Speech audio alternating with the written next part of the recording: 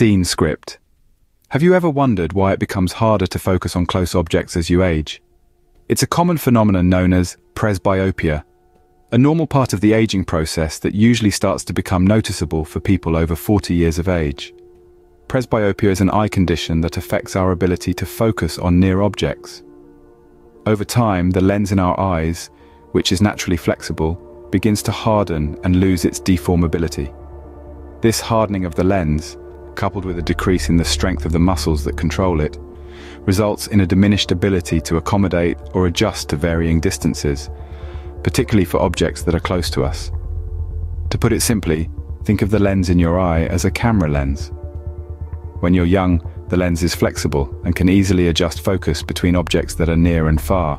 But as we age, this lens becomes stiffer, much like a camera lens that's lost its flexibility. This loss of flexibility makes it harder for the lens to adjust and focus on near objects. This change in the lens's ability to accommodate is gradual. At around age 10, the accommodative power of the lens is about 14 diopters. By the time we reach age 40, this power diminishes to around 3.5 diopters. This means that images of close objects are no longer focused onto the retina, but rather they fall behind it, a situation similar to hyperopia or long-sightedness. If you're initially emmetropic, which means your eye is normal and has no refractive error, you may find yourself starting to hold reading material farther away, even though your distance vision remains unaffected. If you were initially myopic or short-sighted, you might find it easier to read without your distance glasses. And if you were initially hyperopic or long-sighted, you might notice the symptoms of presbyopia occurring earlier. Presbyopia is a natural part of aging, but there are ways we can manage its effects. And that's what we'll explore in the next part of this video. Stick around as we delve into the ways to manage presbyopia and some lifestyle adjustments that can help you navigate this natural change in your vision. So, how can we manage the effects of presbyopia? Well, the first step to managing presbyopia is regular eye exams. These exams are important as they allow your eye care professional to detect any vision issues, including presbyopia, early on. This early detection can pave the way for timely intervention and better management of the condition. Now let's talk about corrective lenses. Reading glasses, bifocals or progressive lenses can all be used to correct near vision. The type of lens you choose would typically depend on your specific vision needs. For instance, reading glasses can be helpful for near tasks, but you will need to remove them for distance vision. Bifocals, trifocals, or progressive multifocals, on the other hand, have different powers for distance, middle, and close-up vision, providing a more versatile solution. If you're someone who spends a significant amount of time on digital devices, computer glasses might be worth considering. These glasses are designed to reduce eye strain and improve focus on computer screens, making them a great tool for managing the effects of presbyopia in today's digital age. Proper lighting is another factor to consider. Good lighting reduces eye strain and makes it easier to focus on near objects. So ensure you have adequate lighting when reading or working on close tasks. This brings us to our next point: workstation adjustment. If you work on a computer, make sure to position the screen at eye level and at a comfortable distance. Adjusting the font size to make it easier to read can also go a long way in managing presbyopia. Last but not least, regular eye exercises can be beneficial. These exercises can help maintain flexibility in your eyes by focusing on objects at different distances and doing eye stretches. They are designed to strengthen the muscles that control the lens and improve the flexibility of the eye. Corrective lenses can be a big help, but there are also other measures we can take. Remember, managing presbyopia is not just about correcting your vision, but also about making lifestyle adjustments that can help reduce its impact on your daily life. Beyond corrective lenses, what other measures can we take to manage presbyopia? With this question in mind, let's delve into some lifestyle adjustments that can significantly help manage this age-related eye condition. A crucial, yet often overlooked factor is the importance of good lighting when performing close tasks. Whether it's reading your favorite book, knitting, or even cooking, proper lighting can reduce the strain on your eyes and make it easier to focus on near objects. By optimizing your lighting conditions, you're not only creating a more comfortable environment for your eyes, but also slowing down the progression of presbyopia. Next, let's consider your work environment. If you're among the millions who spend a significant part of their day in front of a computer screen, a well-adjusted workstation can make a world of difference. It's not just about comfort, it's also about eye health. Position your computer screen at eye level and maintain a comfortable viewing distance. This reduces the strain on your eyes and the muscles that control them. And don't forget to adjust the font size to make it easier to read. Small adjustments like these can have a big impact on managing the effects of presbyopia. Lastly, let's talk about eye exercises. Yes, just like the rest of your body, your eyes need regular exercise too. By performing eye exercises that focus on objects at different distances and include eye stretches, you can maintain the flexibility and strength of your eye muscles. Remember, presbyopia results from a loss of flexibility in the eye's lens and weakening of the muscles that control it. Regular eye exercises can help counteract these changes and slow down the progression of presbyopia.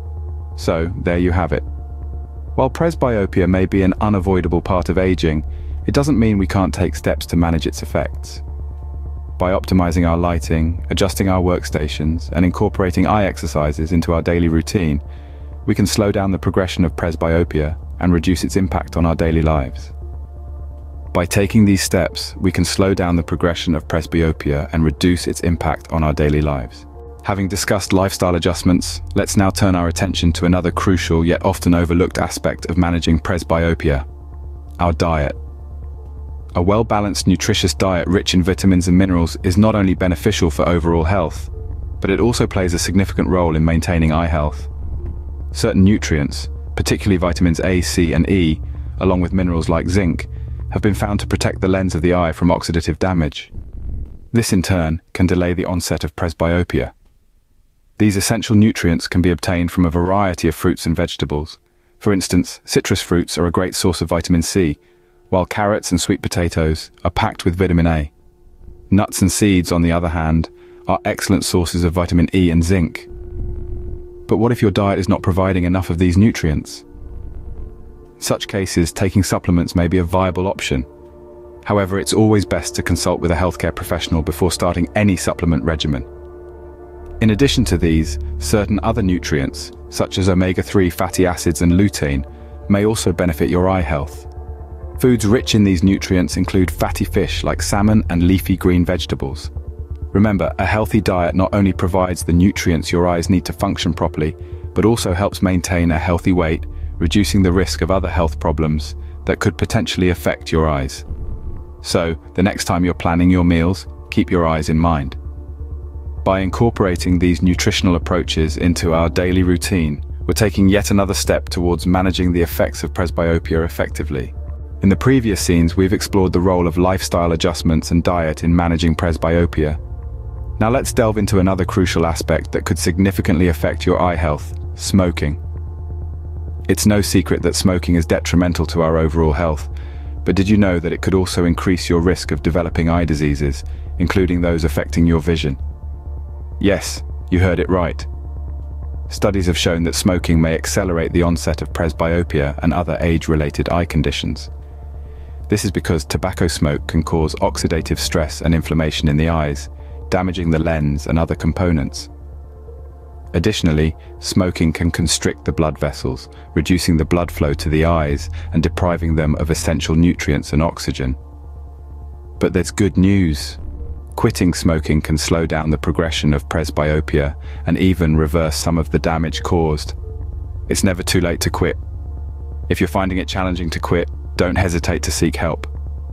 There are numerous resources available, including counseling services, nicotine replacement therapies, and support groups that can provide you with the necessary tools and encouragement.